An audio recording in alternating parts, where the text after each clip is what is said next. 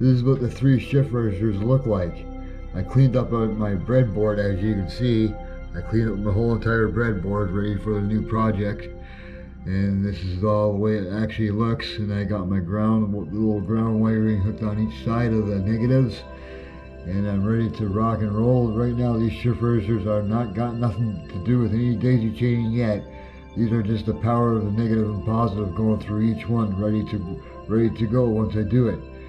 Now, I am only one person holding this camera, so it's very difficult to try and push the wires in at the same time and explain how it goes, but I'll explain each full step after I've put them in. So first we're going to start with daisy chaining these shift registers. And then by the note, by the way, they're 8 bits each. They're 8 bits each. So we're going to daisy chain them together in this first step. As you can see here, this is the first step to daisy chaining all 3 shift registers together. As you notice, I got pin 14 going into the last output here, and then this pin 14 goes to this last output on this shift register to daisy chain it, and then this pin 14 goes to this first output right here to the Raspberry Pi.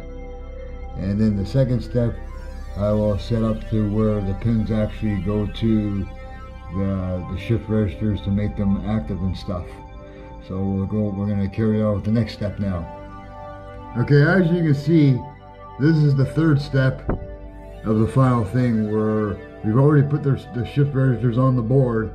We already put the ports together that make the daisy chain part of it run. Now we're into this third step here, where we actually got the 11 and 12 pins hooked up to the 11 and 12 pins on each of these registers, daisy chaining them to finally come out into these outputs here that you see on the Raspberry Pi. And these here are going to use these 3 ports only to power 24 LEDs. But what we're going to do, we're going to be powering this little guy here. We're going to be having some fun with this little metrics, LED metrics thingy, whatever you call it. So we're going to be putting this together, but like I said, I'm only one person with a camera. I will already have this part assembled, and then I'll do the next step where I show the wiring. Okay, and you'll see the resistors and everything hooked up to this little puppy. Then we're going to see what it does with the shift registers. Okay, this right now is the Pi that's all ready to go. And what I'm going to end up doing is I'm only going to use 2 shift registers for this particular thing I'm going to be doing.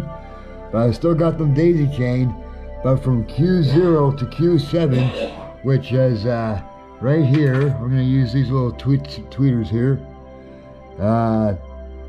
There's little pins on the Q0, just right beside this positive pin, will be the very first pin to the shift registers, but we're going to start with the far right first, and we're going to go from Q0 to Q1 all the way down to Q7. The ground doesn't get touched. The Q7 stops right here. Those will be where we put all our fancy little metrics displays, which is right here. And as the label shows, when I had it in the other way by accident, this little labels, they usually come with a tip notch, they say, but mine in this case didn't. And mine was supposed to be white, not red. But in either case, it works the same fashion as they describe as how it works. But how this works is, the very first shift register, this little guy right here, he's the very first one, he will go right here. He will go right here on this side. And then these wires here are joined ready to go on to the second shift register. The second shift register right here is where these guys are going to be coming out of, like the other wires, the ports. And this is pretty much how the breadboard power looks like with my cobbler. Like I showed you, that I have input instead of having to take the inputs and put them inside the case. I have them right here instead all along. That way it's a lot easier, the pins don't get broken, and the only thing that wears out possibly is the breadboard, and I can always get a new one of those, but I can't always get a new Pi. But this is how the setup is. In this next step, I will show you where have all the other leads that go to the Q0 to Q7 pin outputs. But so far, this is what this looks like. What you see here. it doesn't look like much. And because it's 3 volts, by the way, I'm not using any resistors. It's on the 3 volt side. I got this little tiny positive, little tiny node wire, breadboard piece of wiring right here. I got, if I'm pointing at it right, I got it right there. It's right there. And then I got the negative ground going to here for the outputs on the, for the inputs on the shift registers. As you can see, these little black wires here, down here, and down here. And one little tiny one that's going into an L shape right there with the green piece of wire going there. They all have that same layout. And then pretty soon we're going to be putting the front all together. And these wires here, when you get a kit, you don't always get the color wires you want. But these are peg-in wires, as the ends here. These ends here, you know, they just peg into the breadboard like so. But these wires, I really don't care for all these clown type of carnival wires. But this is the best I could do, and these are really only the wires I got left suitable for the job, because my other breadboard wiring that I like, it can't fit in here that good, and I'm tired of fighting with it and bending it up. This breadboard's such a good breadboard. It's even tight on the breadboard wiring that you see over here, these little tiny guys right here. This is called breadboard wiring. I wish this would fit in here too good, but it's just too good of a connection, but I still can't complain. I like the breadboard very much. But these are the wires I'm going to be using to hook up to the 2 shift registers. Remember, I'm not using the 3rd one yet, but that will be in another project coming into this same video when we have fun with these little segments here. Okay, we're even gonna have fun with this. All right, but this here is definitely we're gonna have fun with, and we're gonna have fun with this too. But I keep forgetting the name of this thing that I keep telling you guys. I keep forgetting the name, but this is an 8x8 LED metrics. There's 64 LEDs on here, but they can't come on totally independent. You need one side that will come on this side here, and then when I have the other wires, they'll have to come on here. So this is 1, 2, 3, 4, all the way to 7 or 8, and this continues on. But the numbers they show are not what you would see, you'd think, but the LEDs hook up pretty easy. It looks complicated, but they actually do hook up pretty easy, which you'll see in that next step.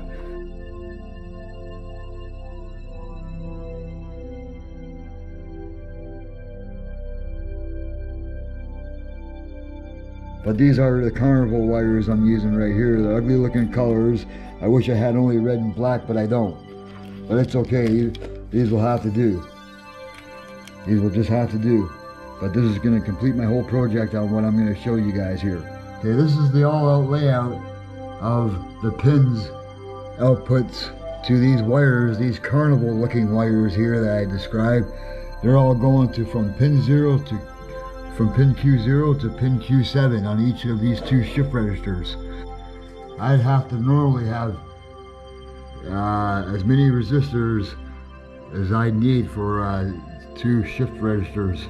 So I would need 16 220 ohm resistors, which I don't need because technically I'm using what is called, this is the 3 volt side here, this is the 5 volt side. This little tiny breadboard wiring that is right here, right there, that little tiny breadboard wiring goes all the way down to the positive rail, down to here, and then I use the little tiny negative little tiny guy right here. This little tiny guy,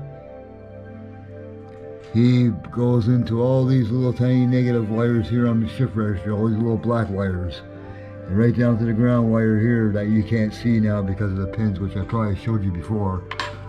But this is what I expect to see, and here's the fun that's going to happen. The metrics, surprisingly on the camera, looks like it's all white, but they're really red lights. They're not white at all, they're red. And see the neat little pattern I made out of Python programming? This is what Python is all about, and this is what electronics for the breadboard is all about with programming. You can do some wonderful patterns and wonderful designs. Some work is tedious, but other than that though, the finished products are always rewarding, especially when you end up getting it right out of something so complicated. It's unbelievable. And if you put your mind to something good enough, you end up doing beautiful stuff like this. This is an LED. It's got 10 LEDs on it individually, They are actually individually, these things work, which is beautiful. This is going to take 2 shift registers. There's 10 bits on here, so it's gonna take the other shift register. But what we're gonna do is we're gonna put some other blue LEDs on here, and just what I was gonna do, I was gonna add some colored LEDs that do different colors, but the more LEDs that look like they're chasing, the better they do. So we're gonna have a little bit of fun with this. And the pins, though, I just didn't show it here, but I did show it earlier. But I didn't tell you how many pins there were. There's 10 pins on each side of this. And this down here is a divisor. There's no power going through here. That's why I have all these lights and chips looking like this here. I forgot to mention that. Since I'm making a good tutorial out of here, it's always time to mention stuff like this. But one's for negative and one's for positive, and this acts like a bridge between this side and this side. So as you go, we're going to see how this looks when it's already hooked up. I'm going to need resistors for this. I'm going to need resistors for all my LEDs, so I'm going to need 24 resistors, 220 ohm each, 220 ohm each resistors, which again are these guys right here. Let's see if I can grab one without teetering around all over the place. But this is the guy right here. The sharp red bands that let you know. And there's a little gold piece on the end of that, but I guess you can hardly see it with my GoPro. But these are 220 ohm resistors. I'm going to need 24 of these. So now we're going to do the next step of hooking it up just like before, and I'll show you the after effect. So far, just to show you guys, this is just one shift register hooked up so far. We got 7 LEDs right here. And we got one that's actually hooked up to this power bar right here, this LED bar right here. So there's actually one little green cord hooked up to this guy right here so far. And then it all starts from Q0 all the way to Q7 this way. That's how it's going, okay? Q0 back here to Q1 to Q7. But they're going this way. I got the wires going this way. Okay, you can have any way you want, but I got them going to the way the human eye reads numbers. And that's how it's going so far. Now I'll show you the second register all hooked up. Now we have shift register 2 all hooked up from its pin 0 from its pin Q0 to pin Q7, the same kind of fashion, and it starts along here from this last green wire to these white ones here. That's where the second shift register is actually starting off. And then we have all the pins all hooked up, we believe. Yep, now we're going to be working on our third shift register to hook that up to these lights here, to the rest of them. Plus there's one left over. Remember, there's 10, and there's 7 and 7. Finally, we have the third shift register hooked up, just the way the other ones are. They all start at Q0 through Q7. So I got them all going from right to left, okay? That's how I got these going. These sets of lights, including a couple of these, go to the first shift register, and then about near this part here and onward go to the second one, and then the third shift register.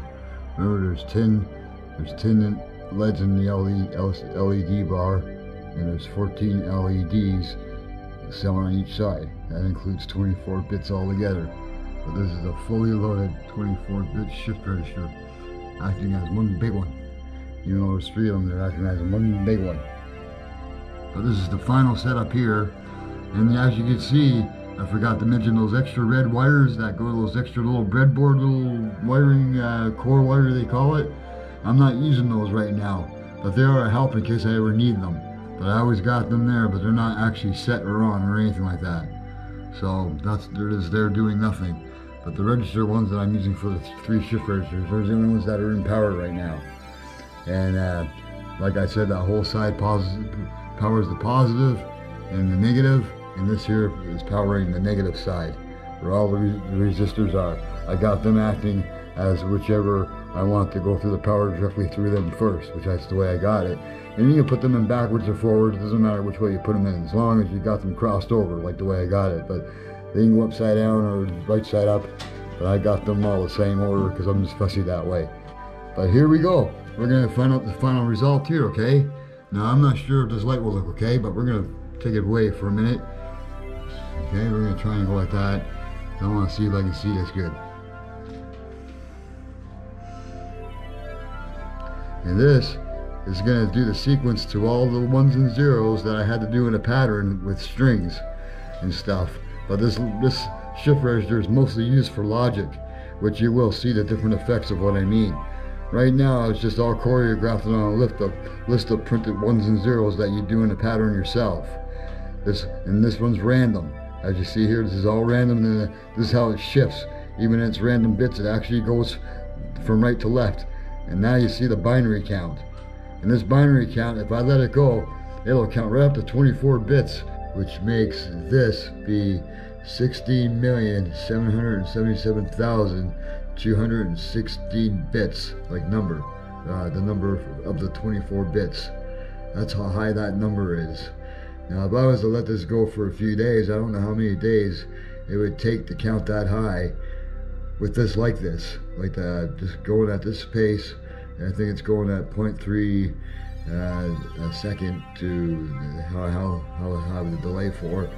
I don't know how many days it would actually take if I was going to let this keep going. But this is a 24-bit number now, and it's these 3 shift registers. They all act like one big one now. They all act like one big shift register. Instead of 8 bits or 16 bits, it's now 24 bits. That's a big number. And 16,777,216. But what I have here for this bit here, I got it saying there's 2 sets.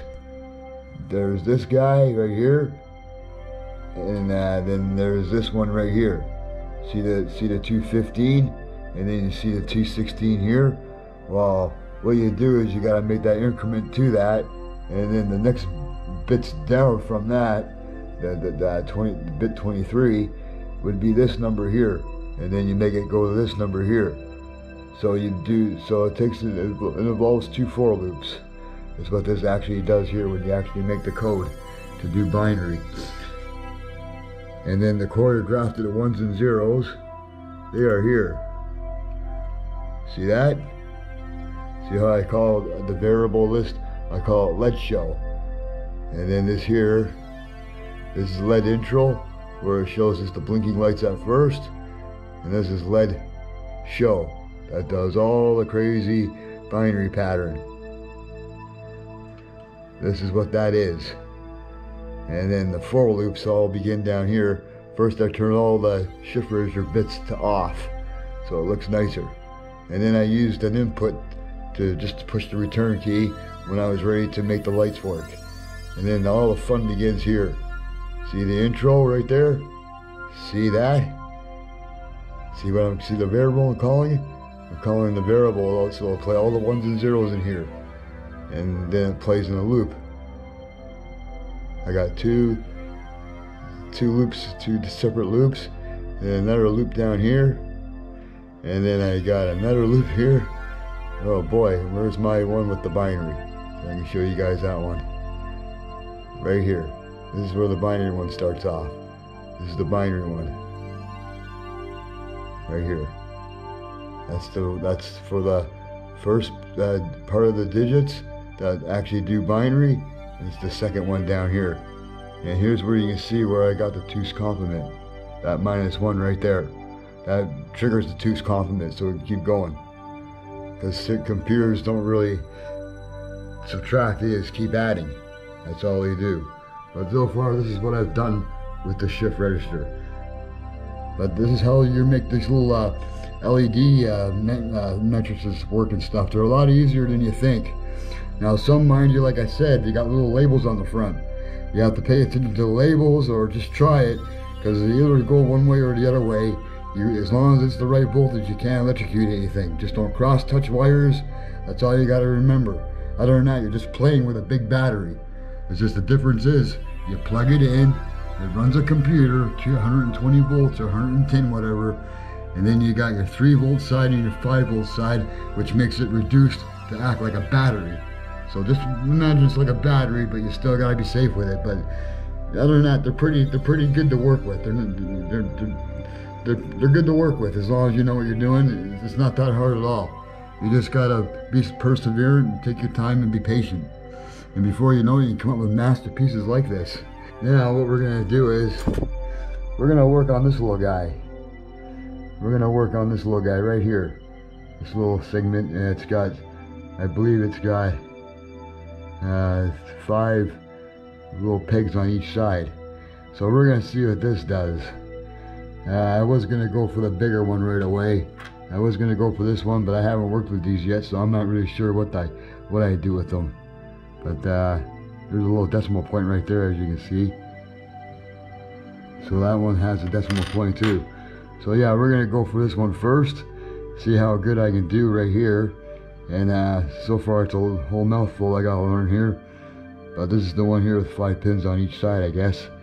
And how it goes, it's probably gonna be the same way with the label. It's gonna probably go that way, the way I got it, but I'm gonna turn this around. I may have wires in between, but I hope not. I hope I can actually keep it clean out of the way. So I need to look at it this way, not upside down because of the decimal point. So it's gotta be this way. Okay, so we're gonna have fun.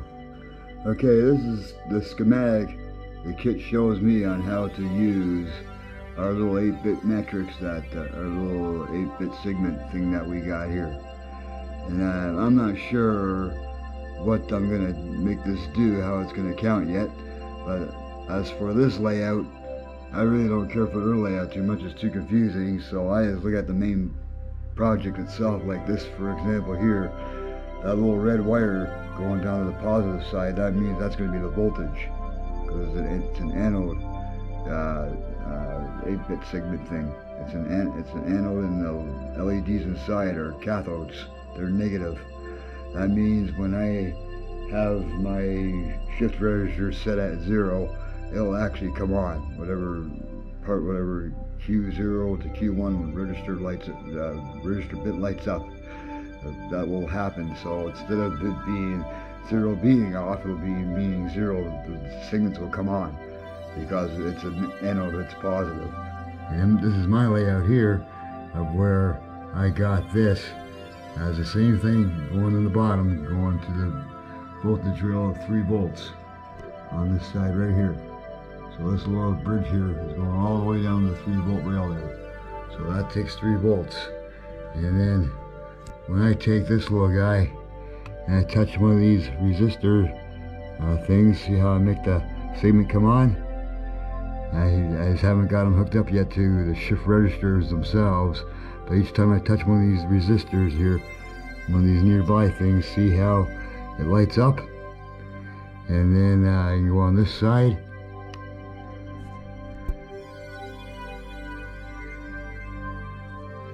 and I'm going to light this up. See that? And then this will just light up right there. That's the decimal point. This one here appears to be the decimal point. And let's see what this one is. This one's nothing, I guess. I'm just looking through the camera at this, but this is another segment here that lights up just right beside the decimal, as you can see. And if I'm testing something live and I got the pi on, like you see, it's always good to put the wire in an empty part of the breadboard where you know there's no contacts and it won't hit anything by accident and short something out. So that's how I got this layout right here. So all I gotta do is do some work on this and figure out how to make it programmable and stuff, and that's gonna be fun. Okay, this is how I hooked up my wiring so far to the resistors, these 220 ohm resistors. And these yellow leads that are really so far going to nowhere right now on the ends, they're going to be connected to one shift register. This is going to take only one shift register.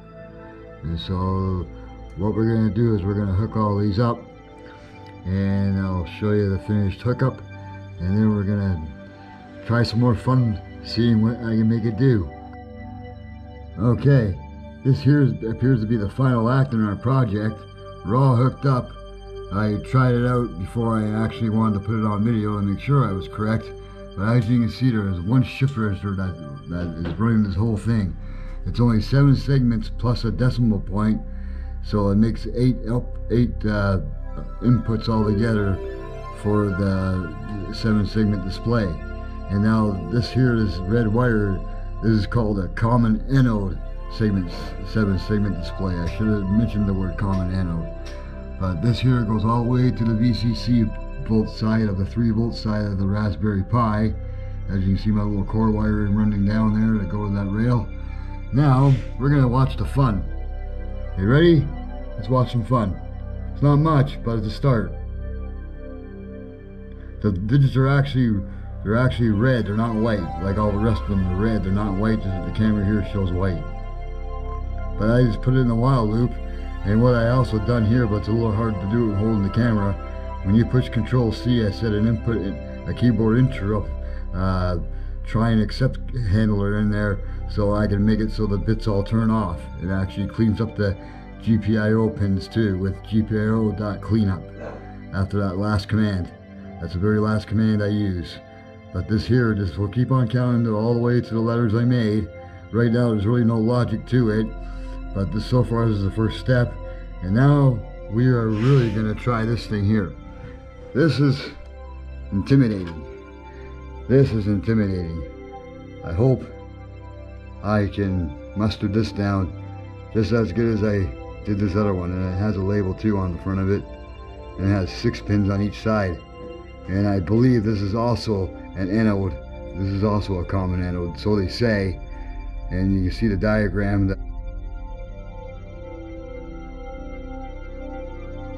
But these are the kind I'm using. It's called a common anode.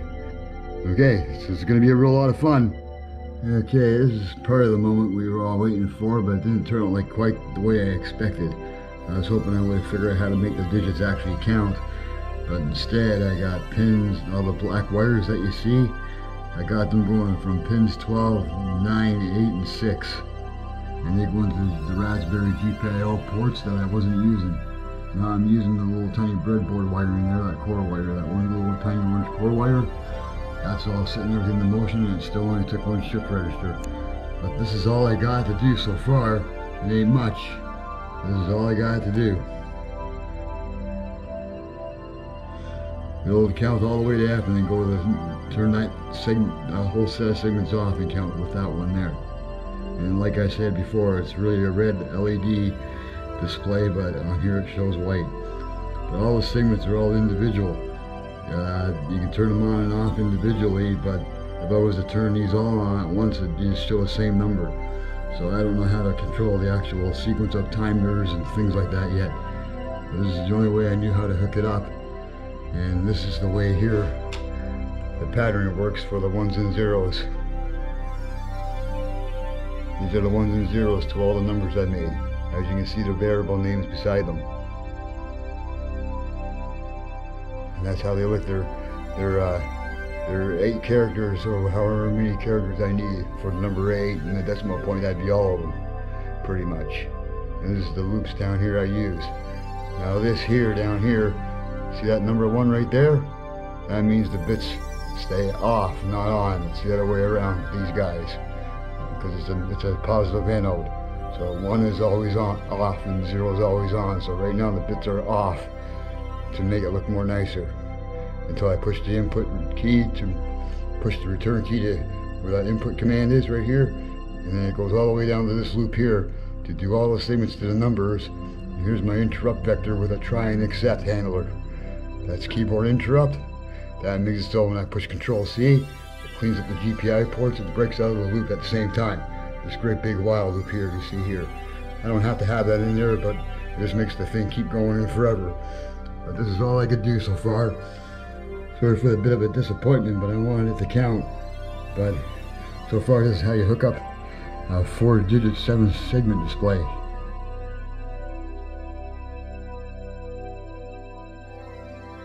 And the ports themselves don't need 220 ohm resistors, but the actual lead case, it needs 220 ohm resistors. There's 8 of them.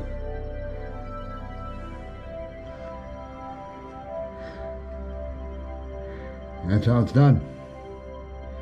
I hope you enjoyed our little show, even though it wasn't much here. But it was a little bit of an intimidation to put it all together. I had to make sure I had it all right and everything.